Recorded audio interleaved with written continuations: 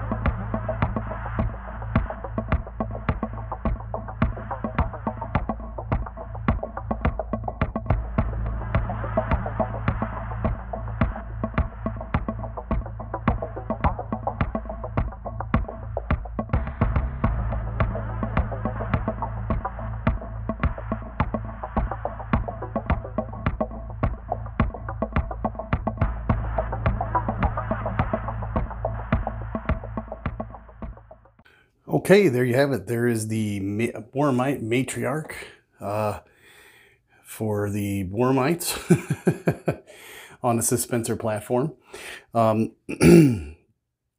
Just a quick couple things just to show you what I did. I put a giant washer on the bottom of the base, and the reason why I did this is because of tip overs. Now, I learned this from my Viri for Beyond the Gates of Antares to put a washer down on the base itself with a big enough hole to fit the flight stand there. Now, normally I would not glue flight stands for painting purposes, but you can wrap some tape, some painter's tape around that when you actually paint this up, and you can still spray and paint and stuff like that, and you won't have to worry about getting on your clear base there. But that does solve your problem for things getting knocked over with these real thin plastic bases. You can find a washer with a large hole in the center to glue down onto the base first. Another thing I did on the underneath, when I was gluing it, I held it upside down, let it dry for a little while, and then finally flipped it back up here. Obviously you want the glue to dry long enough to where it's sitting in a certain spot, and I've kind of got the suspensor platform, as you can see, kind of a little bit forward on the base, so you can actually see the Matriarch, and she's pretty badass. Let me show you what she looks like here. Pretty awesome. Can't wait to paint it up. It's going to be really cool. And then you got your two, what'd they call them? I forgot. Plasma carbines, weapons drones with plasma carbines on them. I glued them to the base itself. I clipped off, like I was saying, I clipped off the plastic flight stand so it wouldn't be so long, and it would actually, the further you cut it down, the thicker that small piece is. on the end. That way it'll fit in the hole. Always a lot tighter, but always, you know, test fit them first before you put them on the flight stand there. And just put some dab of glue, let it dry for a second or two, and then put it on. So the Gildess, not much to her. She's one piece, which I love. There's a little flash I need to clean up. I can do that right now. Just one piece of flash. And that's a lot of these kits, they really don't have a lot of flash on them. You really got to look hard to find it, if there is any at all, on these models itself. That was the only piece between her bottom cape part there. So that's the Gildess.